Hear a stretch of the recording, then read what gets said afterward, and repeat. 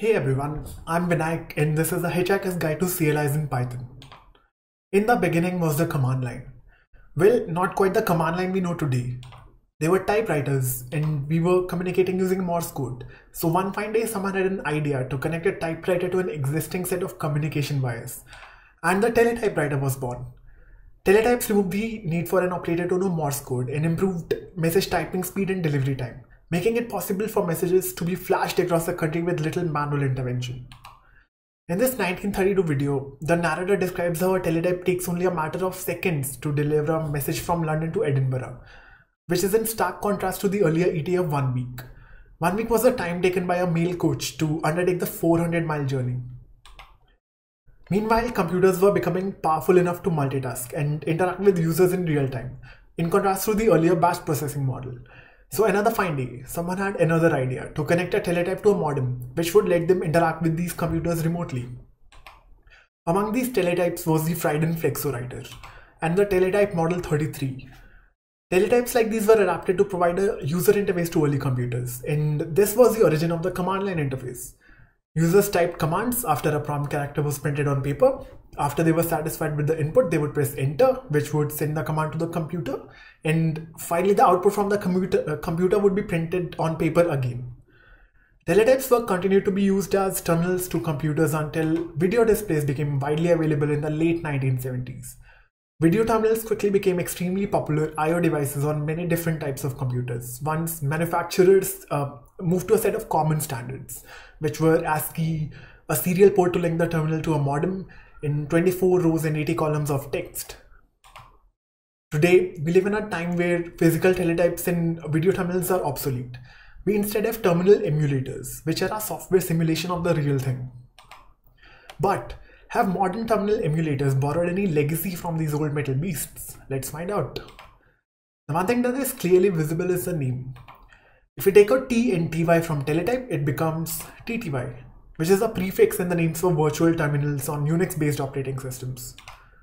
The fundamental type of application that runs on a virtual terminal is a shell. The shell prompts for commands from the user and sends it to execution after they press enter, which is similar to the teletype workflow. So based on intuition, the whole thing kind of looks like this. Keyboard passes input to the terminal, which passes it to the process. The process does some work and gives the output back to the terminal, which then prints it on the display. But an illusion sits in between the terminal and the process. TermIOS. It's kind of like an interface through some default settings for socket communication parameters and line discipline, which affect how text is entered and printed. The man page for TermIOS lists all these available settings. There's also the STTY utility, which can be used to turn these settings on or off. And STTY-A shows all the settings with their current values. For example, the speed of serial communication and the number of rows and columns.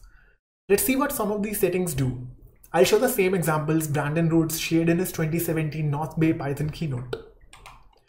The first setting we look at is called iCanon. It refers to the canonical text editor used for some rudimentary editing of commands before they are sent to the process upon pressing enter. For example, moving the cursor back and forth or removing characters using backspace. Most interactive applications like text editors turn the setting off and handle all the line editing themselves. The canonical text editor is on by default and we can turn it off using STTY like this. Let's see what that does, but first we'll open cat. Since the canonical text editor is on, the input is buffered till we press enter. We can also use backspace to remove characters. Now let's turn off iCanon using STTY-iCanon and use cat again. As you can see, the text is not being buffered now. Cat is receiving a character as soon as we enter it and printing it right away rather than one line at a time. We can turn iCanon back on by removing the hyphen from the earlier command. Another setting is ONLCR, where NL stands for new line and CR for carriage return. This setting finds new lines in text and adds a carriage return to each one of them. A carriage return makes sure that the cursor moves back to the first column after a new line. Similar to the teletype days when the paper carriage would return to the first column with a new line. A carriage return without the new line character is used to make progress bars on modern day terminals. The program updates the progress, moves the cursor back to the first column, and then overwrites the earlier progress with the new one. ONLCR is also on by default and can be turned off using STTY like this. We look at PS. The output looks very structured. Now let's turn off ONLCR and look at the PS output again. We type in PS, and as we can see, the illusion is gone. This is the real thing. The cursor does not return to the first column, even though the lines are being printed on a new line. A lot of applications are written with this assumption that the terminal will automatically move back the cursor to the first column when they print a new line. There's also echo, which is on by default. Echo directs the terminal to print every character that we input back on the display. What happens if we turn it off? We look at cat again. We can see what we are typing, hello, world. But when we turn it off using stty-echo, this happens. We didn't see cat being typed, and we didn't even see the input strings until cat, which was running in the background, printed them for us.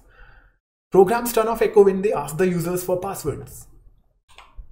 If you're experimenting with term.io settings, you can use a reset command to return all of these settings to their default values. You can also check out the term.io's module in the Python standard library to turn these settings on or off from your Python code. Another way to change a terminal state is through in-band and out-of-band signals. In-band signaling means that you throw in some special characters in your input. The terminal interprets these special characters as commands and does not print them. It instead causes the intended effect. One way to do in-band signaling is using control characters. For example, Control H will do a backspace and Control C will interrupt the running process. And another way is to use escape sequences, which can control things like cursor location and text color.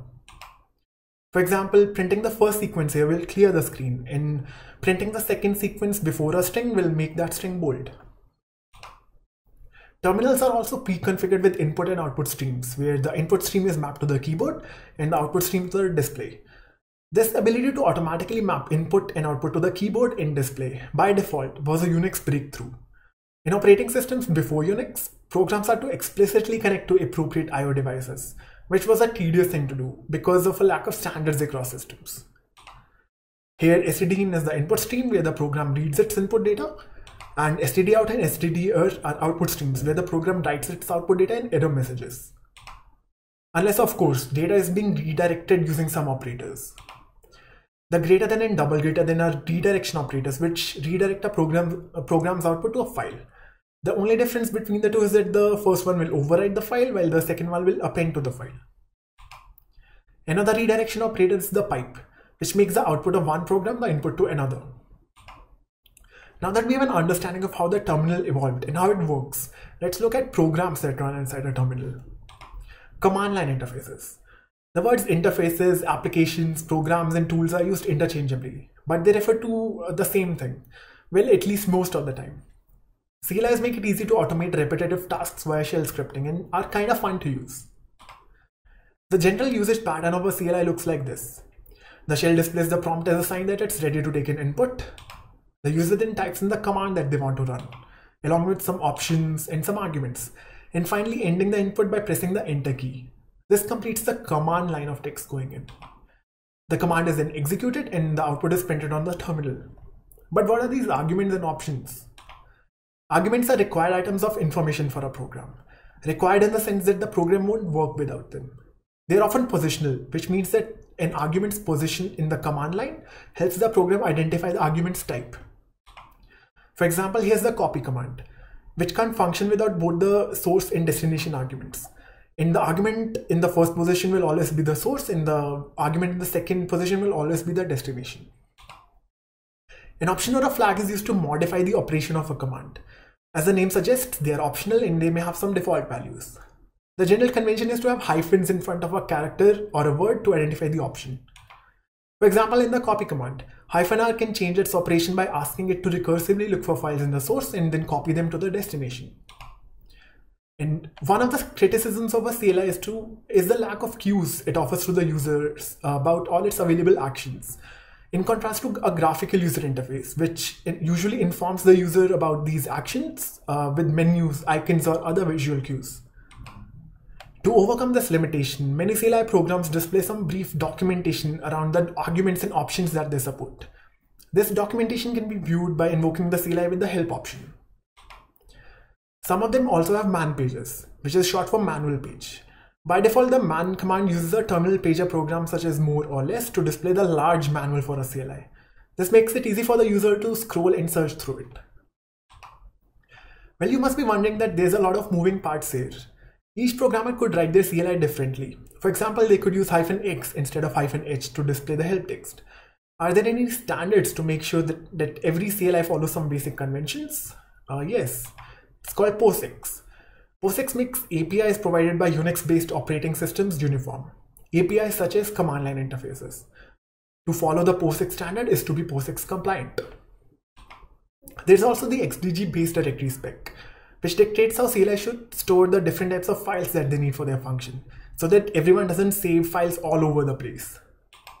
These files could be configuration files, data files, or the program cache, which should go into these directories on a user's file system.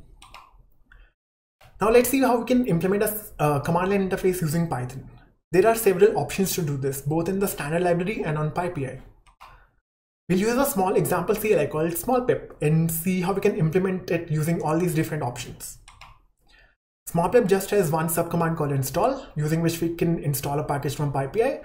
It also has an upgrade option which will upgrade the package if it's already installed, and the package name required argument to identify the package itself. Let's look at the standard library first. It has a sys module, which comes with the argv variable. Sys.argv is a list where the first element contains the name of the CLI that was invoked, and the rest of them are command line options passed to the CLI. Internally, sys.argv uses a getopt module to parse and create this list of command line options. The getopt module is a parser for command line options whose API is designed to be similar to the Unix getopt function, and it follows a POSIX standard. Let's look at some code. So when the CLI is invoked, we get the list of arguments using sys.argv. And since the first element is the name of the CLI itself, we check what the element at index 1 is. If it is -h or -help, we print the help. And do the same for the version. Finally, we check the subcommand that was invoked and dispatch control to the relevant code. Up until Python 3.2, the standard library also had the opparse module, which has since been deprecated. Opparse could only parse options and not positional arguments. Something that Stephen Bethard, the author of argparse, talks about in pep 389. This web proposed the deprecation of opparse in the favor of the new and improved argparse module. It was approved by Guido on February 21, 2010, 10 years ago. Argparse was written because both getopt and opparse support only options and not arguments. Argparse handles both, and as a result, it is able to auto-generate better help messages. Argparse also allowed customization of characters that are used to identify options. For example, using a plus instead of a minus, or even /. Argparse also added support for subcommands. This is a common pattern in CLIs, for example, pip install, pip freeze, and pip search. Let's see how the small pip code looks like using argparse. So we import argparse and initialize a parser object and pass in a description of our CLI. We also add a version option to it. We then initialize the subparsers object and add a subparser for the install command, to which we then add an upgrade option and a package name argument. The action is equal to store true, make sure that the upgrade option is treated like a boolean flag. And when the CLI is invoked, we call the parser.parseargs function, which gives us a namespace object with all the parsed command line options as its attributes. Finally, we check the subcommand that was invoked and dispatch control to the relevant code. The nice thing is that we got an auto-generated help for a CLI. Now let's look at some packages that are available on PyPI. The first one is docopt. It was written by Vladimir Kilishev and is kinda cool in the way it works. Docopt takes in a documentation first approach to writing CLIs. It just requires a POSIX compliant help string as an input from which it will infer subcommands, options, and arguments on its own. So this time around, we first create a help string which shows our CLI's description and usage. And when the CLI is invoked, we call docopt, pass in the help string and a version, and it returns a dictionary of parsed command line options, which is pretty neat. We again check the subcommand that was invoked and dispatch control to the relevant code. In all examples till now, we saw that in addition to parsing results, we had to write some boilerplate to dispatch control to the relevant install and upgrade code. If we had to validate the parsed command line options, we would need to add some more boilerplate. This boilerplate can grow real big for large applications. There might also be some common features that we might want to add, for example, progress bars and colors. Let's look at a package that can help us do that. Click. It was written by Armin Onaher to support the Flask project. Click is designed to be nestable and composable, which means that it supports arbitrary nesting of commands. For example, Python setup.py sdist bdist wheel, where the bdist wheel subcommand is called after sdist, kinda like a subcommand chain. Click also automatically dispatches control to the relevant code based on the subcommand that was invoked. It supports callbacks, which can be used to validate the parsed command line options, and it's POSIX compliant. Let's see what small pip code looks like using Click. We import Click, add a function called CLI with a docstring. And since Click follows a decorator-based approach to writing CLIs, we add a click.group decorator to the function. This makes the CLI function a command group to which subcommands can be added. We also add a version option to it. We then define a function called install with a docstring again, and this function will basically contain the code required to install or upgrade a package. We then convert this function into a subcommand using the CLI.command decorator. The CLI and CLI.command is the command group that we defined earlier. We then add an option called upgrade along with the help string using the click.option decorator. The is flag is equal to true makes upgrade a boolean flag. Finally, we add a package name argument using the click.argument decorator. And when the CLI is invoked, Click will automatically dispatch control to the relevant code, which in this case is the install function. We will get the command line arguments and options as keyword arguments to the install function, which we can then use to install or upgrade a package. Click also auto-generates a help for a CLI based on the function docstrings and the option help strings that we added earlier. Click promises that when multiple apps written using Click are strung together, they will work seamlessly, which means that multiple people can work on small parts of a large CLI and then stitch them all together at the end.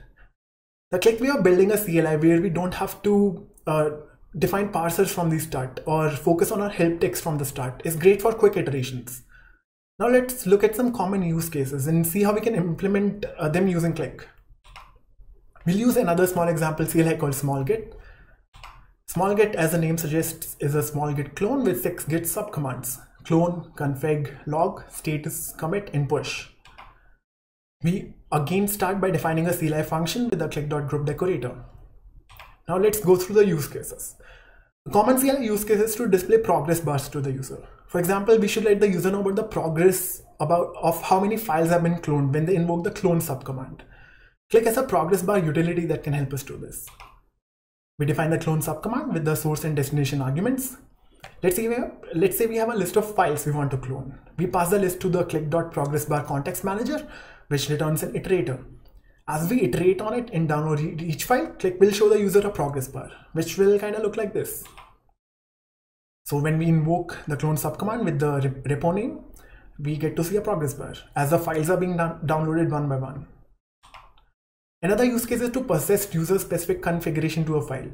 For example, we should persist things like username and email in our application folder when the user sets them using the config subcommand. Click provides a function which can help us do this. We define a config subcommand with the key and value arguments. Then we get an application folder path for smallget using the get_app_dir function. We create a path if it does not exist, and finally store user-specific config settings in a file called config. This makes sure that our CLI follows the XDG spec. And since the get_app_dir function is cross-platform, it will run the most appropriate path on Windows, Mac OS, or Linux. And it looks like this. I set the username to Vinayak, and if I do a cat on the config file in the application folder for smallget, I can see that it is set. And we can reuse this in the future. We should also page large CLI outputs so that the user can scroll through it instead of printing it all at once. We can do this for the large commit log that the log subcommand prints. Click supports paged output by calling a terminal pager program. So we define a log subcommand where we can use the click.echo via pager function to display the log string. And it looks like this. When I invoke the log subcommand, I can scroll through the large commit log. Here it's using the less terminal pager program. We should also add color to file names that are added or modified when they are printed using the status subcommand. Click supports adding color to text using the Colorama package. And Colorama adds ANSI escape sequences to text to color it. And to do this, we define a status subcommand. Let's say we have a list of files and their status. We can use the click.style function to add a foreground color and make the string bold. Finally, we output it using click.echo. The nice thing here is that click will auto escape these escape sequences. And like when the output is redirected to a file. And because like when we do that, it's usually a log file, and we would not want to look at incomprehensible escape sequences while figuring out what went wrong in the log. And this is what it looks like. When we invoke the status subcommand, we can see the new file that has been added, a.txt, and it is colored green. Sometimes we might also want multi-line input from the user. For example, asking the user for a commit message when they invoke the commit subcommand. Click supports launching editors for this use case, and it automatically opens the user's defined editor or falls back to a sensible default. We define a commit subcommand with the message option, and if the user doesn't use a message option when they invoke the commit subcommand, we launch an editor to get that commit message. And it looks like this. In this case, it opened Vim, which is my default editor. I pass in the commit message and it gets committed to the log. We can also ask users for one-line input using the click.prompt function. This can be useful for the push subcommand to ask a user for credentials to push files to a remote repo.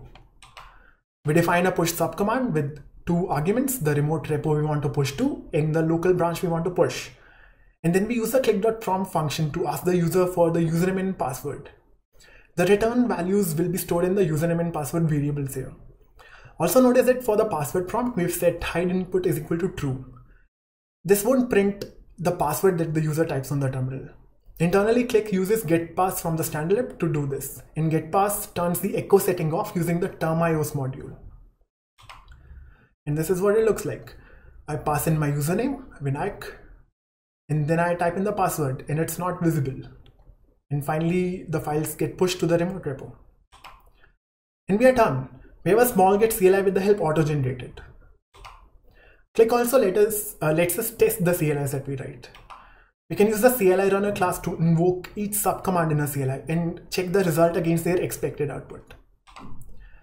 And these are only a subset of the features that Click has to offer. You should totally check out the Click docs at this link to look at more awesome things that you can do with Click. Finally, let's package smallget. To do this, we just create a setup.py outside the smallget module and add a console scripts entry point to it.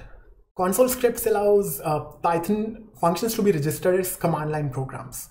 You can check out other things in the setup.py in the GitHub link at the end of this presentation. And once we package a CLI, we can also push it to PyPI so that other people can install and use it. To do this, we create a source distribution and a wheel using setup.py and then upload them to PyPI using Twine. Now that we know how to write CLIs in Python, let's briefly talk about the CLI user experience. As mentioned earlier, we are operating in a very constrained design space as compared to graphical user interfaces, which offer a lot more visual cues and guidance to the user. There are some principles that can help us create a nice UX for the CLIs that we write.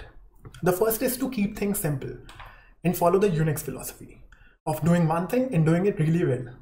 Writing programs so that they can work together using the redirection operators and handling text streams. Following the Unix philosophy, make sure that there are no surprises when the users interact with the CLIs. And the second is by making features discoverable, by being forthcoming about them. Kind of similar to the cues that the graphical interfaces offer. Some things that can let us do that are storing a user's command line history and letting them search through it. And maybe giving them suggestions for auto-completion based on this history and the features that our CLI supports. Amjit Ramanujam talks about this in detail in his PyCon 2017 talk, which you can find in the resources. He also talks about Prompt Toolkit, a Python package by Jonathan Slenders. Prompt Toolkit can help you implement some of the history and auto-completion features we just talked about and make your CLI fancy. It's used by IPython and all the DB CLI tools. Finally, we are at the end of our CLI journey. I hope you got a lot of touch points to the CLI ecosystem, which you can now explore further. And I hope you also got an understanding of how terminals and CLIs work and how to write CLIs using Python. This slide contains links to some of the resources that I mentioned throughout the talk. The slides are themselves available on the first link. If you have any questions, you can reach out to me on Twitter at vortex_ape or using the contact information on my website. Thanks for watching. Stay safe and be well.